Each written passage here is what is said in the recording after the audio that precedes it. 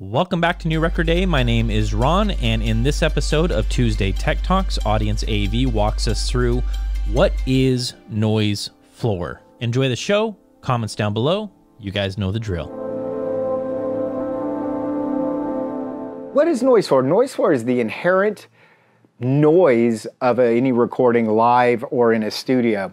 And it can also be a contaminant with AC raising your noise floor, RF raising your noise floor.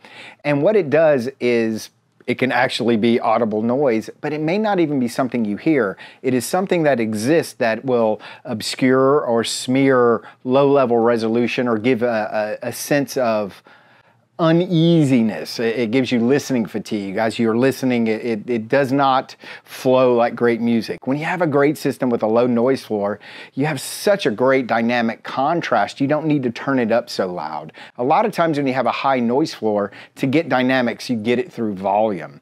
That's why when you have high resolution recordings, the dynamic range of that's much greater, but the volume's lower. And I'll go into another video of what dynamic range is and what compression is.